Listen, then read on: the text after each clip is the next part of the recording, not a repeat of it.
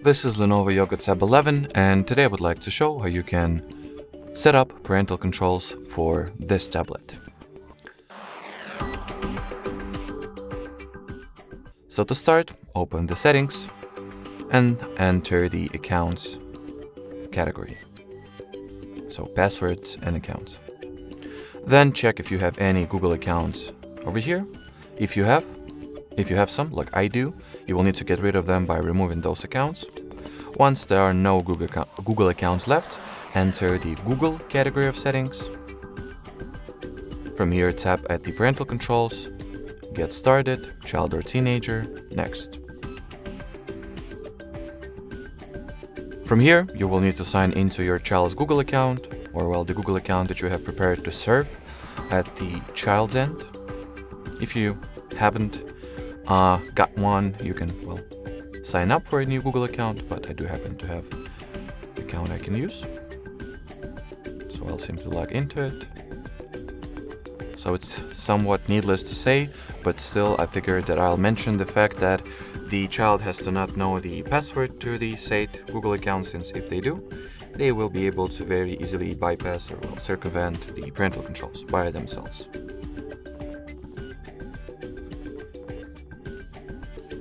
So as I was saying, sign into the Google account, then select it from the list over here. And now we will need to enter another credentials for another Google account, this time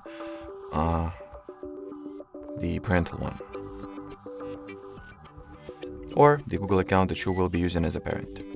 Alrighty, so my setup for some reason shut down, but that's not a big deal.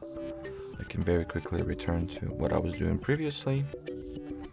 So sign into your supervisor's Gmail account. After you've done that, you will be forwarded to the About Supervision page, which you will need to scroll all the way down, and enter the password to the child's Google account one more time. Then tap at the Agree button, and in the following, or at the dialog window that follows, choose Allow option and wait for the parent and child accounts to get linked.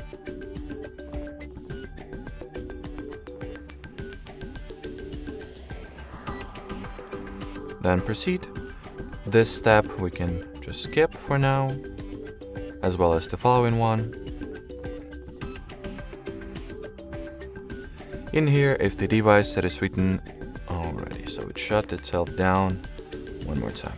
Okay, whatever. I'll quickly get back to the setup.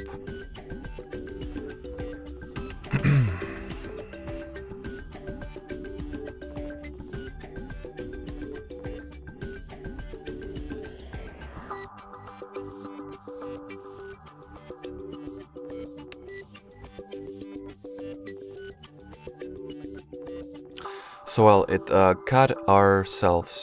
cut us off, but that's not a big deal. As you can see, the parental controls are actually being active.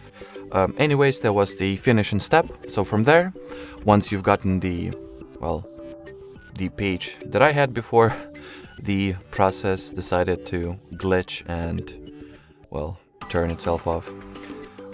At this point, you will need to take your parental device or the device that you will use to supervise your child and download and install the free Family Link application. That is called, I already said how it's called. It is the Family Link app. So here is its Google Play Store page. So let's go ahead and get it real quick.